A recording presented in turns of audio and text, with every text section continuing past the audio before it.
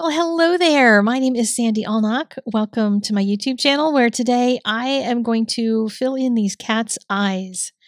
I wanted to talk color theory and a bit about how to mix the perfect color for a cat's eye and do it in two different mediums. So I can prove to you that color theory really applies to all mediums. Same ideas can be done in whatever medium you work in.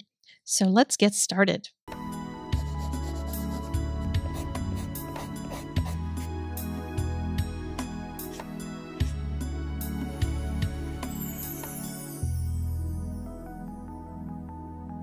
A number of you have asked if I'm going to be teaching classes in Pastel since I'm now working in it, and not yet. My pastels are not labeled, so I don't even know what colors to tell you to use. But I'm starting a series on Patreon this weekend coming up, and I'm going to just talk about different aspects in very short videos about what I'm doing with pastels, how I'm thinking through things. So if you're interested in that, there's a link in the doobly-doo. Let's begin with the gouache painting. I've painted the whole thing, just left the eye for you to see here. The spring green is just a bright green that I chose, and this works with a lot of different ones. I've added Hansa Yellow Deep to it. You could add a new gamboge, anything that has a reddishness to it. If you don't have anything like that, then you could add some yellow along with a reddish color, like a bit of burnt sienna or something, because those colors are going to start to take a bright green and desaturate it. And it's going to pull it more toward the olive side, which is where you'll find your desaturated or grayed out kinds of greens. They're not bright and grass looking, they're just much more olive. And on the background on the left, you can see there's much more of a cool green. I'm going to paint over that with my olive green combination when I'm done with this, so you can see that those two will match. I wanted the two of them to reflect each other, but I didn't mix that right color in the first place. I wanted you to see the difference between that cooler mix and a warmer mix.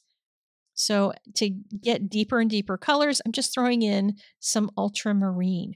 I don't add black to something until the very end, unless whatever it is that I'm mixing is just not getting me there. So I'm using ultramarine blue to deepen this. And then I added in some titanium white because now I want to start pulling that glow of the eye forward. And painting that on top is going to start brightening things just a little bit.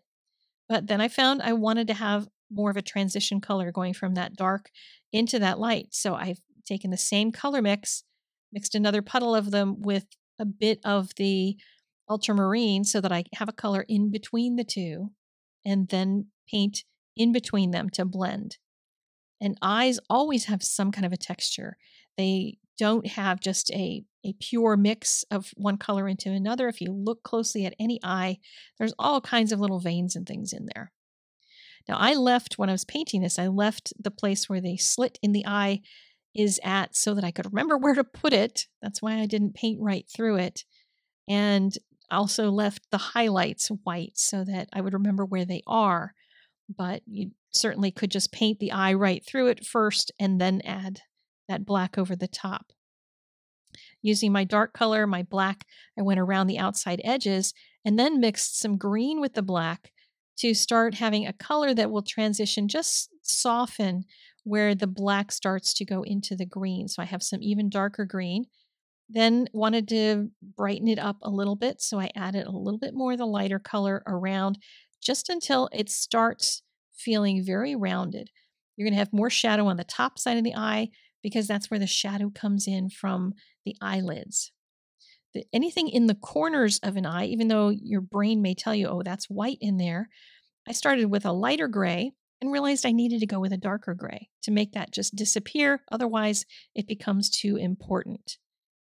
Now here I wanted to add a little bit more bright back into the center portion of the eye. So just kept adding that in, mixed a really, really pale type of greenish color so I could start softening the edges of that highlight that I left as the paper white. And just to give a little bit around the corners of that, and then added just a tiny extra dot of highlight. Now this is where I was using the same palette, same colors, just mixed a bigger blob and painted over top of the colors that are here so that my background is going to be those desaturated kinds of warm greens instead of that kind of bright, crazy green. So right when they're next to each other, you can definitely tell the difference between the two of them. So if you ever need any kind of an olive green, just remember to add a really warm kind of yellow to it. And that will desaturate it and bring it down to where you need it to be to turn into that olive color. And now you knew that I was going to work on pastels, right? My soft pastels, which I am in my commission application season. I'm going to be doing a bunch of commissions in December. So thank you to those who have already sent in your application and your pictures. Our discussions are underway. I'm very excited for December to get here so I can work on that stuff during my sabbatical. I'm using the same color theory kind of thing here, just a different technique. So with pastels, I don't have a full selection of colors. I don't really know what some of these are. They're not labeled, so I can't really choose by the name of the color, knowing what it is. So I just picked some cool greens to start with to put the base color into the eye, some dark around the top and the bottom, and then lighter color in the middle and a mid-tone that blended them. Used my black pastel pencil to go around the outside edges and also to put in the slit in the eye. But I needed to mix that color, right? I need to make that more olive, so I just put some of the warm yellow on top and started mixing it, because you can't mix pastel in a palette. Well, maybe there's some way, but I don't know how it is, if that is true. And I just blended them in with my finger. I love using my finger because it feels like I'm finger painting again, like I did when I was a kid. Now, the corners of the eyes, here I used a light gray, and I'm cutting them down using the pastel pencil so they're not as big. I made too big of marks, but it's real easy to fix that with a pastel pencil. And then I'll just use my finger to tap on it, and that's going to soften the color.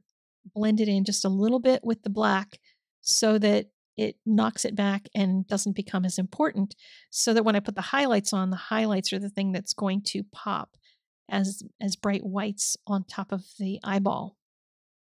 I grabbed another pastel that I was hoping was a different color. I think it was the same light color that I'd used in the first place, but another coat of it on here, putting it on top after all that undercoat was blended, left me with both texture, which I wanted for the eyes, but it also gave me a little more brightness.